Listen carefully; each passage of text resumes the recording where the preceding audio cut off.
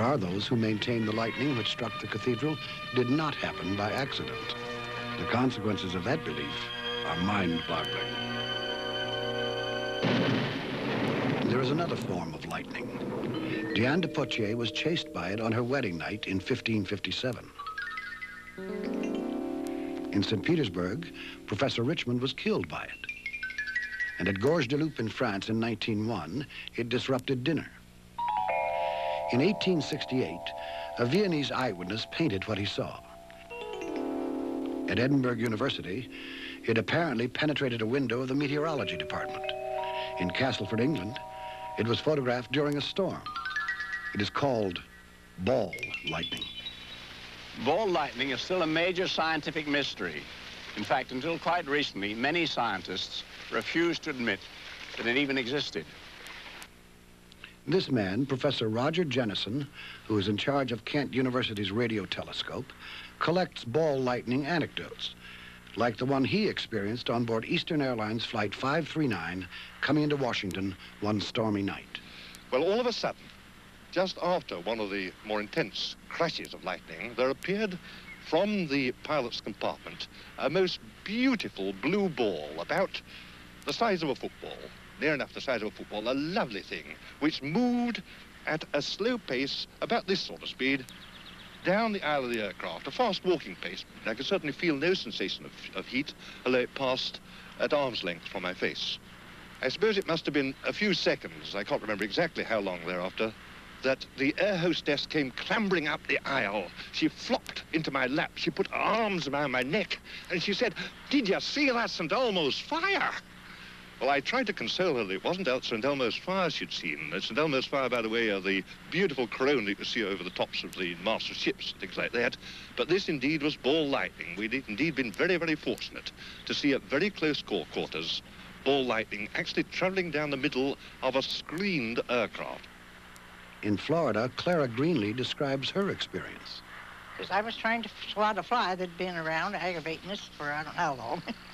Why, I turned to look at my neighbor, and when I did, why, I seen right outside the screen in that direction, this ball of lightning. I didn't know what it was. Why, it appeared, the size of probably a basketball, or maybe a little larger. And it started, well, the color of it was like orange, more or less.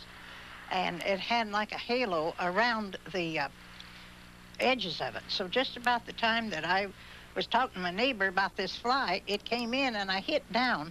And when I did, this ball of lightning, it fell to the floor, rolled around a little, and exploded and made a terrible sound, I guess about like a shotgun.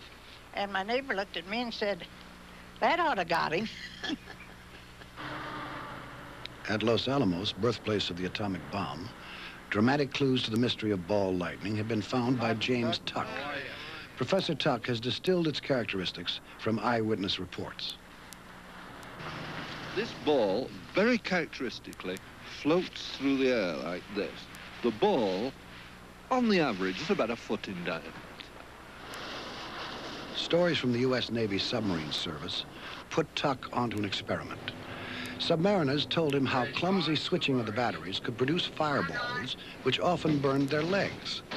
Tuck had discovered a gigantic submarine battery as big as a power station abandoned on the grounds of Los Alamos. He persuaded some colleagues to help him as he attempted to manufacture ball lightning. We were all behind the sandbags about 100 or 50 feet away from the switchgear. We had the cameras rolling. We took the picture. When he came back from the lab and we examined the last film, to our profound astonishment, there was an object on it. We could see the explosion and so on, but there was an object which came along towards us, bounced on the floor, went off the frame. It had a diameter of about 3 inches in diameter. It was on 150 frames of the film. Both cameras showed it, went behind something and came out again on the other side. It floated. It didn't fade. It kept the same brightness. I must say that that it had a lot of characteristics of ball lightning.